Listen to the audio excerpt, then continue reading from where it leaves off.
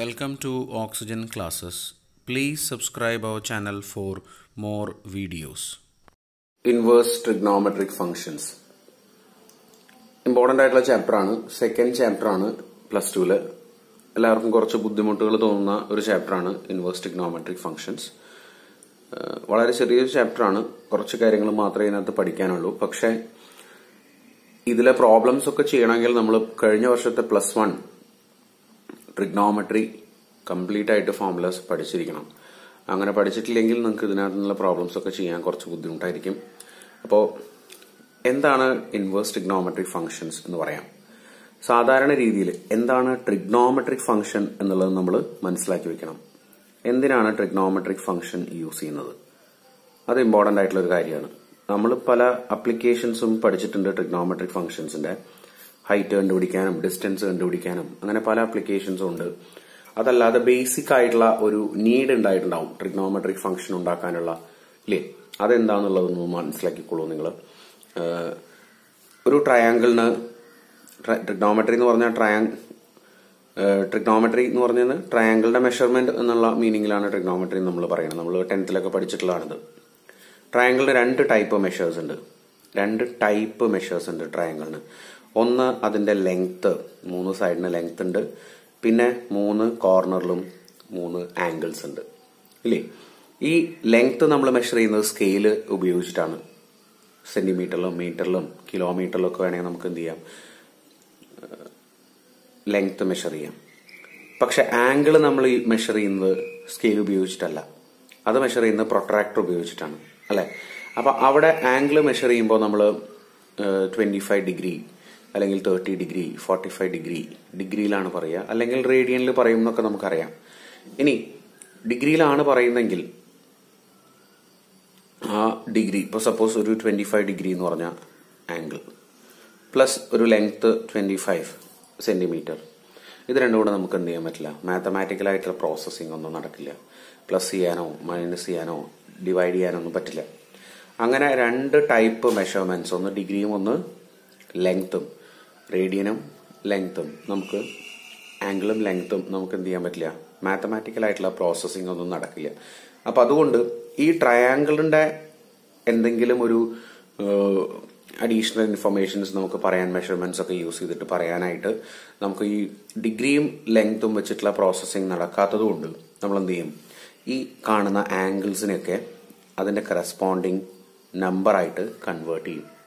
അങ്ങനെ ആംഗിളിനെ നമ്പറായിട്ട് കൺവേർട്ട് ചെയ്യാൻ നമ്മൾ ഉപയോഗിക്കുന്ന ഫംഗ്ഷനാണ് ട്രിഗ്നോമെട്രിക് ഫംഗ്ഷൻ. നമ്മൾ 3 ടൈപ്പ് ട്രിഗ്നോമെട്രിക് ഫംഗ്ഷൻസ് ആണ് പഠിച്ചിട്ടുള്ളത്: sign, cosine and tangent. Sign, cos, tan എന്ന് പറയും. ഇതിന്റെ റെസിപ്രോക്കൽസ് ഉണ്ട്. സൈനിന്റെ reciprocal cosec, കോസിന്റെ reciprocal seek and ടാനിന്റെ reciprocal coat ഉണ്ട്, അല്ലെ? അപ്പൊ ഇവിടെ നമ്മൾ ചെയ്യുന്നത് ട്രിഗ്നോമെട്രിക് ഫംഗ്ഷൻസ് ആംഗിളിനെ നമ്പറായിട്ട് കൺവേർട്ട് ചെയ്യാണ് ചെയ്യുക. ഇനി പല സമയങ്ങളിലും നമുക്ക് ആ നമ്പറിനെ തിരിച്ച് ആംഗിൾ ആയിട്ട് മാറ്റേണ്ടി വരും. അങ്ങനെ ആ നമ്പറിനെ തിരിച്ച് ആംഗിൾ ആക്കി മാറ്റാൻ വേണ്ടി നമ്മൾ യൂസ് ചെയ്യുന്ന ഫംഗ്ഷനാണ്, നമ്പറിനെ തിരിച്ച് ആംഗിൾ ആക്കി മാറ്റാൻ വേണ്ടി നമ്മൾ യൂസ് ചെയ്യുന്ന ഫംഗ്ഷനാണ് inverse trigonometric function. Inverse trigonometric function.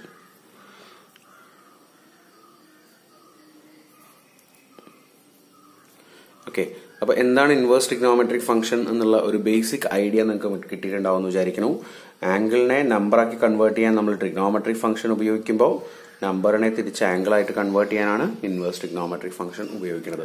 എന്താണോ ട്രിഗ്നോമെട്രിക് ഫംഗ്ഷൻ ചെയ്യുന്നത് അതിന്റെ നേരെ ഓപ്പോസിറ്റ് ആണ് ഇൻവേഴ്സ് ട്രിഗ്നോമെട്രിക് ഫംഗ്ഷൻ ചെയ്യുന്ന പ്രോസസ്. ഇനി ഇത് പറയുമ്പോൾ തന്നെ ഇതിന്റെ കൂടെ ഇതിന്റെ ഫംഗ്ഷൻസിന്റെ, ഇപ്പൊ എക്സാമ്പിൾ സൈൻ എന്ന് പറഞ്ഞാൽ ട്രിഗ്നോമെട്രിക് ഫംഗ്ഷൻ, ഇത് ഒരു റിയൽ വാല്യൂഡ് ഫംഗ്ഷൻ ആണ്. R to R വാല്യൂ വരുന്ന ഫംഗ്ഷൻ ആണ്. പക്ഷെ ഈ R എന്ന് പറയുന്നത് റിയൽ ആംഗിൾ ആണ് എന്ന് നമ്മൾ മനസ്സിലാക്കുക. റിയൽ നമ്പർ അല്ല, ഇത് റിയൽ ആംഗിൾ ആണ്. ഇത് നമ്പർ ആണ്. ഓക്കെ, അപ്പൊ ആംഗിളിനെ നമ്പർ ആക്കി മാറ്റുന്ന ഫംഗ്ഷൻ ആണ് റിയൽ ട്രിഗ്നോമെട്രിക് ഫംഗ്ഷൻ നമ്മൾ നേരത്തെ പറഞ്ഞു. ഇനി ഈ ഫംഗ്ഷൻ നമുക്ക് ഒന്നും കൂടെ ചെറുതാക്കാം, ഇങ്ങനെ മാറ്റി എഴുതാം. Sign, it is from -π/2 to π/2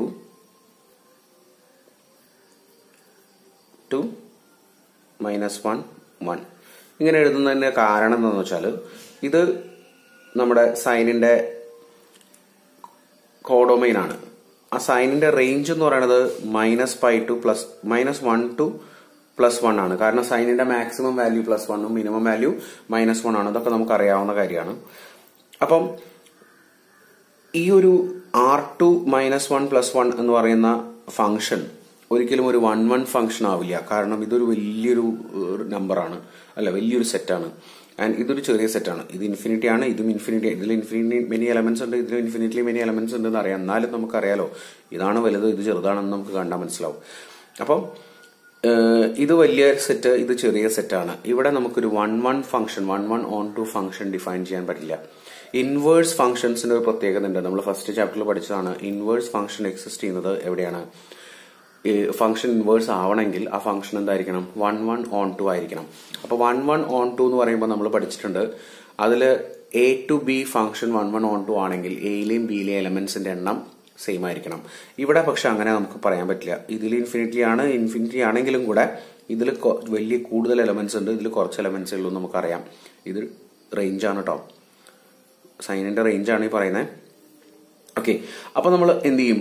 ഈ സൈനിന്റെ ഗ്രാഫ് ഒന്ന് നോക്കിയിട്ട്, സൈൻ എന്ന് പറഞ്ഞ ഫംഗ്ഷന്റെ ഗ്രാഫ് നമുക്ക് ഇങ്ങനെയാണ്, നമുക്കറിയാം ഗ്രാഫ് ഇങ്ങനെയാണുള്ളതെന്ന് അല്ലെ. സൈനിന്റെ ഗ്രാഫ് ഇങ്ങനെയാണ് വരുന്നത്, നമുക്കറിയാവുന്ന കാര്യമാണ്. അപ്പൊ ഈ സൈനിന്റെ ഗ്രാഫ് നോക്കിക്കഴിഞ്ഞാൽ നമുക്ക് മനസ്സിലാവും സൈനിന്റെ മാക്സിമം വാല്യൂ +1 ആണ്, മിനിമം വാല്യൂ -1 ആണ്. ഈ ഒരു വാല്യൂന്റെ ഇടയ്ക്ക് ഇങ്ങനെ ഓസിലേറ്റ് ചെയ്യാണ് സൈൻ ചെയ്യുക അല്ലെ. ഇങ്ങനെ പോയി ഇങ്ങനെ പോയി ഇങ്ങനെ പോയി. അപ്പോൾ നമ്മൾ ചെയ്യുന്നത് എന്താണെന്ന് വെച്ചാൽ ഇതിന്റെ ഡൊമൈനെ നമ്മളൊന്ന് റെസ്ട്രിക്ട് ചെയ്യും. ഇതിന്റെ ഡൊമൈൻ നമ്മൾ ഇവിടെ വെച്ച് ഇങ്ങനെ റെസ്ട്രിക്ട് ചെയ്യും. ഇവിടെ -π/2 ഉണ്ട്, ഇവിടെ 0 ഉണ്ട്, ഇവിടെ π/2 ഉണ്ട്, ഇവിടെ π ഉണ്ട്, ഇവിടെ 3π/2 ഉണ്ട്, ഇത് 2π ഉണ്ട്. ഓക്കെ, ഇത് π ആണ്, ഇത് 0. അപ്പൊ നമ്മൾ ഇതിന്റെ ഡൊമൈനെ ഒന്ന് റെസ്ട്രിക്ട് ചെയ്യും. റെസ്ട്രിക്ട് ചെയ്യുന്നത് ഇങ്ങനെയാണ്. ഈ -π/2 മുതൽ +π/2 വരെ, ഇവിടെയാണ് കേട്ടോ. ഓക്കെ, -π/2 മുതൽ +π/2 വരെ നമ്മൾ അത് റെസ്ട്രിക്ട് ചെയ്യും. അല്ലെങ്കിൽ നമുക്ക് π/2 മുതൽ 3π/2 വരെ പറയാം. എന്താ കാരണം എന്ന് വെച്ചാൽ ഈ -π/2 മുതൽ +π/2 വരെയുള്ള വാല്യൂസ് നിങ്ങൾ നോക്കി നോക്കൂ. ഈ കാണുന്ന വാല്യൂ -1 മുതൽ 0 ആവുന്നുണ്ട്, 0 മുതൽ 1 വരെ ആവുന്നുണ്ട്. ഈ കാണുന്ന -1 മുതൽ +1 വരെയുള്ള എല്ലാ വാല്യൂസും ഈ ഒരു സ്മോൾ ഇന്റർവെലിനകത്ത് കിട്ടുന്നുണ്ടല്ലോ. അടുത്ത ഇന്റർവെല്ലിലേക്ക് പോയാലും +1 മുതൽ -1 വരെയുള്ള എല്ലാ വാല്യൂസും സൈനിന്റെ അവിടെ കിട്ടുന്നുണ്ട്. അപ്പോൾ സൈനിന്റെ ഡൊമൈൻ നമുക്ക് entire set of all real angles വേണ്ട, എന്തായിട്ട് എടുക്കാം? -π/2 മുതൽ +π/2 വരെയോ അല്ലെങ്കിൽ π/2 മുതൽ 3π/2 വരെയോ എടുക്കാം. നമ്മൾ ഇവിടെ ഓൾറെഡി സ്റ്റാൻഡേർഡ് ആയിട്ട് ഡിഫൈൻ ചെയ്ത് വെച്ചിട്ടുള്ളതാണ് -π/2 മുതൽ +π/2 വരെ എടുത്താൽ മതി എന്നുള്ളത്.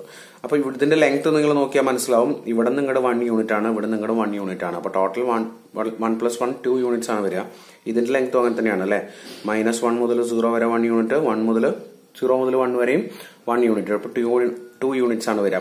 രണ്ടിന്റെയും ലെങ്ത് സെയിം ആയതുകൊണ്ട് നമുക്കിവിടെ എന്ത് ഡിഫൈൻ ചെയ്യാം? ഇൻവേഴ്സ് ഫംഗ്ഷൻ ഡിഫൈൻ ചെയ്യാം. ഇത് 1 ഓൺ ടു ഒരു ഫംഗ്ഷൻ ആണ് നമുക്ക് പറയാം. അപ്പൊ നമുക്കിവിടെ ഇൻവേഴ്സ് ഫംഗ്ഷൻ ഡിഫൈൻ ചെയ്യാം. ഇനി സൈൻ ഇൻവേഴ്സ് ഡിഫൈൻ ചെയ്യുന്നത് എങ്ങനെയാണ്? Sine inverse is defined from സൈനിന്റെ restricted domain, സൈനിന്റെ range. Sine inverse define ചെയ്യുന്നത് നേരെ തിരിച്ചാണ്. -1 1 ടു -π/2 π/2 ഇങ്ങനെയാണ് സൈൻ ഇൻവേഴ്സ് ഡിഫൈൻ ചെയ്യുന്നത്. അതായത് ഫ്രം ഇതിന്റെ റേഞ്ചിൽ നിന്ന് ഇതിന്റെ റെസ്ട്രിക്റ്റഡ് ഡൊമൈനിലേക്ക്. ഓക്കെ, അപ്പൊ പക്ഷെ ഇവിടെ നമ്മൾ നോക്കുമ്പോൾ സൈൻ ഇൻവേഴ്സിന്റെ ഡൊമൈൻ എന്ന് പറയുന്നത് എന്താണ്? -1 മുതൽ +1 വരെയുള്ള ഇന്റർവൽ ആണ്. ആൻഡ് സൈൻ ഇൻവേഴ്സിന്റെ റേഞ്ച് എന്ന് പറയുന്നത് -π/2 മുതൽ +π/2 വരെയുള്ള ഇന്റർവൽ ആണ്. ഈ റെസ്ട്രിക്ട് ചെയ്തിട്ടുള്ള റേഞ്ചിനെ നമ്മൾ പ്രിൻസിപ്പൽ വാല്യൂ ബ്രാഞ്ച് എന്നാണ് പറയുന്നത്. എന്താ പറയുന്നത്? Principal value branch. Principal value branch എന്ന് നമ്മൾ പറയും. സൈൻ ഇൻവേഴ്സിന്റെ റേഞ്ചിനെയാണ് പ്രിൻസിപ്പൽ വാല്യൂ ബ്രാഞ്ച് എന്ന് പറയുന്നത്. സ്പെല്ലിംഗ് മിസ്റ്റേക്ക് അല്ലാതെ ഇങ്ങനെ തന്നെ എഴുതുന്നത്, പ്രിൻസിപ്പൽ തന്നെ എഴുതുന്നത്. അപ്പൊ പ്രിൻസിപ്പൽ വാല്യൂ ബ്രാഞ്ച് എന്ന് പറയുന്നത് എന്താണ്? ഇൻവേഴ്സ് ട്രിഗ്നോമെട്രിക് ഫംഗ്ഷൻസിന്റെ റേഞ്ച് ആണ്. ഇത് എന്തുകൊണ്ടാണ് അങ്ങനെ വരുന്നതെന്നൊക്കെ ഇപ്പൊ നിങ്ങൾക്ക് ഏകദേശം ഒരു ഐഡിയ മനസ്സിലായിട്ടുണ്ടാവും എന്ന് വിചാരിക്കുന്നു. റെസ്ട്രിക്റ്റഡ് ഡൊമൈൻ ആണ് ഈ range. Restricted domain of trigonometric function or It's a range of inverse trigonometric function. That is called principal value branch. ഇനി ഇതിനകത്ത് ഈ കാണുന്ന പ്രിൻസിപ്പൽ വാല്യൂ ബ്രാഞ്ചിനകത്തുള്ള ഒരു വാല്യൂവിനെ നമ്മൾ പറയും പ്രിൻസിപ്പൽ വാല്യൂ. എന്താ പറയാ? പ്രിൻസിപ്പൽ വാല്യൂ എന്ന് നമ്മൾ പറയും. ഓക്കെ, അപ്പം ഇതിപ്പോ സൈനിന്റെ കേസ് മാത്രമാണ് നമ്മൾ പറഞ്ഞത്. ഇതുപോലെ എല്ലാ ട്രിഗ്നോമെട്രിക് ഫംഗ്ഷൻസിനും എന്തുണ്ട്?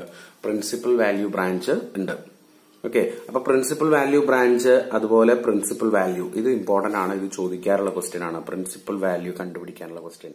അപ്പോൾ ഇതാണ് നമ്മുടെ ഇൻവേഴ്സ് ട്രിഗ്നോമെട്രിക് ഫംഗ്ഷൻസിന്റെ ഡൊമൈനും റേഞ്ചും. ഈ റേഞ്ച് കാണുന്ന ഈ റേഞ്ചിനെയാണ് നമ്മൾ പ്രിൻസിപ്പൽ വാല്യൂ ബ്രാഞ്ച് എന്ന് പറയുന്നത്. നിങ്ങൾ പഠിച്ചു വെക്കണം, നിർബന്ധമായിട്ടും പഠിച്ചു വെക്കേണ്ടതാണ്. കാരണം പ്രിൻസിപ്പൽ വാല്യൂ കണ്ടുപിടിക്കുമ്പോൾ അത് പ്രിൻസിപ്പൽ വാല്യൂ തന്നെയാണോ എന്ന് മനസ്സിലാക്കുന്നത് ഈ ഒരു റേഞ്ചിനകത്തുള്ള എലമെന്റ് ആണോ അല്ലെങ്കിൽ നമ്പർ ആണോ നോക്കിയിട്ടാണ്. അപ്പൊ ആ ഒരു സാധനം ഓർത്ത് വയ്ക്കുക. Sign ഇൻവേഴ്സിന്റെ -π/2 +π/2, cos ഇൻവേഴ്സിന്റെ 0 π, tan ഇൻവേഴ്സിന്റെ open interval -π/2 +π/2, -π/2 +π/2 ഇന്റർവെലിനകത്ത് ഉണ്ടാവില്ല. കോട്ട് ഇൻവേഴ്സിന്റെ 0 π ഓപ്പൺ ഇന്റർവൽ ആണ്, 0യും πയും ഇതിനകത്ത് ഉണ്ടാവില്ല. കൊസീക്ക് ഇൻവേഴ്സ് ക്ലോസ് ഇന്റർവൽ -π/2 π/2 -0, -π/2 +π/2 ആണ്, പക്ഷെ അതിനകത്ത് 0 എന്ന് പറഞ്ഞ നമ്പർ ഉണ്ടാവില്ല. അതുപോലെ തന്നെ 0 π ക്ലോസ് ഇന്റർവൽ 0 π ആണ്. സീക്ക് ഇൻവേഴ്സിന്റെ -π/2 π/2 എന്ന് ഒഴിവാക്കിയിട്ടുണ്ടാവും. ഓക്കെ, അപ്പൊ ഇതാണ് പ്രിൻസിപ്പൽ വാല്യൂ ബ്രാഞ്ച് എന്ന് പറയുന്നത്.